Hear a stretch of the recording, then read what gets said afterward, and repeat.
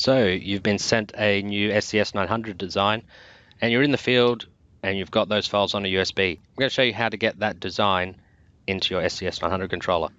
So our controller is already running with our site loaded, maybe a previous design loaded. That's not going to matter. What we're going to do is tap on the home icon in the bottom left hand corner and click on site.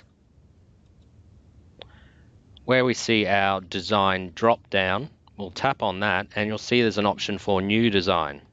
So we'll select that. Enter in the design name. Now we recommend entering the current date backwards. This helps the files to order chronologically when viewed in Windows or File Explorer. And the design name. Our design is going to be made up of 3 files. A design file, which will define the surface, a design map, which is the visible line work, and potentially some set out points, which might be locations of signposts or flush points, that sort of thing. In this case, I'll show you the most common combination, which is a design file and a design map. So before we pick our files, make sure the USB stick is connected to the bottom of the controller. Now we're going to select design file. So we'll tick that option and it brings up a file browser instantly.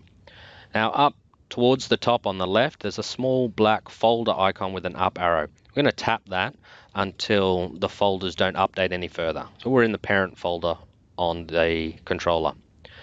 Now we're going to scroll down the file list a little bit until we find a folder called hard disk. Hard disk represents the USB drive. So we'll double tap on that.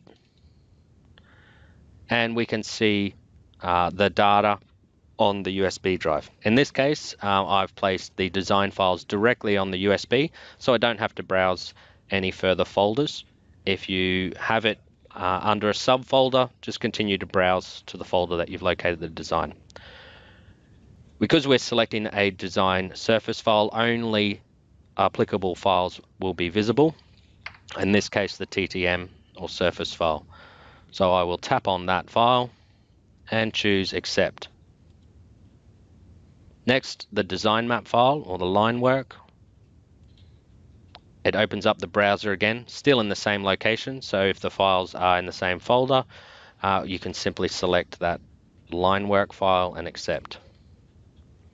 So that's the most common configuration. Now if we click finish, we can see that the design now is selected. It's going to be the current design. And we click accept. Those files will be copied from the USB stick to the controller in the correct locations, and you'll be ready to go.